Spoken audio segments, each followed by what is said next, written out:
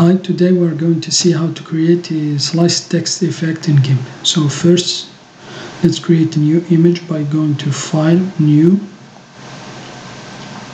press OK. To zoom out, press the minus key on your keyboard, and to zoom in, press the plus key on your keyboard. So let's press the minus key to zoom out here. Let's change the color of our background to a dark shade of pink, like this. Just drag it over. So let's take our text tool and change our foreground color to white. Let's type our word here, sliced. Control A to select all the text, and then change the font size to 350, press enter. Now let's take our alignment tool and align it in the center of the image, like this, the horizontal and vertical axis. Let's take our rotation tool and rotate our text a little bit, like this. Press enter. And now let's take our paths tool and make selection, our text like this, here, and press Ctrl in order to link the last node with the first one. Press enter to confirm the selection, and now Ctrl X to cut layer, text layer, and then Ctrl V to pass the text layer, paste it on a new layer by clicking on this icon, create a new layer and add it to the image, like this, as you can see.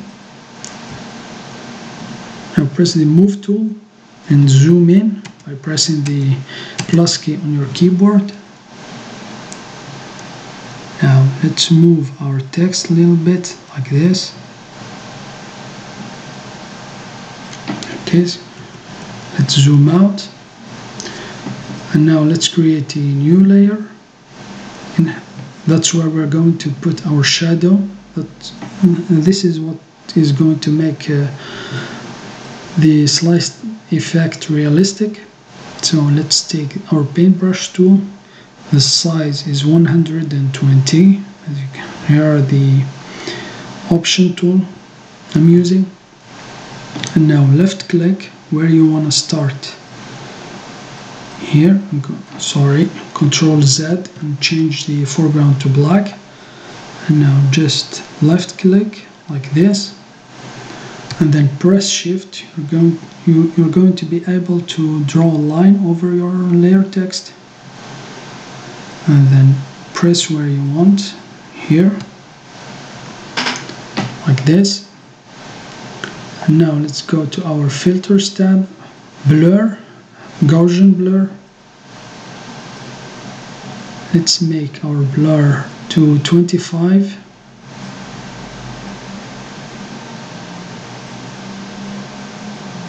Like this. Press OK. Let's go to our paths tab and let's make selection from our path by clicking on this icon, path to selection. Let's go to our layers tab and go to the shadow layer, this one, and then press delete. It will delete the shadow over the shadow that is on top and keep the one down. Select none. Now if you have these kind of, you can small imperfections here, just take the eraser tool and erase it, like this.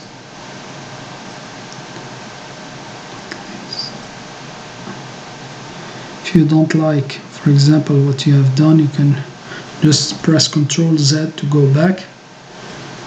And there it is. Let's zoom. As you can see, there are some white traces like this. So this is due to the text that is down, that is below. So just drag it a little bit like this. Sorry, Control Z to undo what you have done. Like this, and here it is. Now if you want to just keep this one, just go new from visible, it will save what is on the Canva, as you can see, like this, and here it is. You'll be able to move it,